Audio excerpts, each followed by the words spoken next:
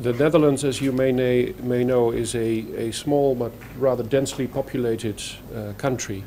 And so we think we know a thing or two about urban planning and how to organize ourselves in such a way that a lot of people at a small area of space can live, work and move together.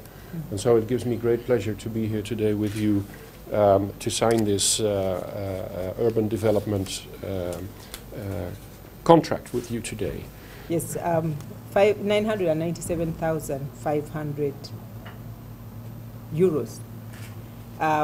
This is going to go towards the feasibility study for the redevelopment of the park, as I've said. The old taxi park is a major transport hub. The park is used by over 200,000 people daily. That's how busy it is as they commute into the different destinations in the city and beyond Kampala. It will be a very big step in improving public mobility in the city. It is part of the bigger downtown regeneration project that we started working on, I think, with a British team, and we are now looking at a specific component of that regeneration plan, which is the development of the old taxi park.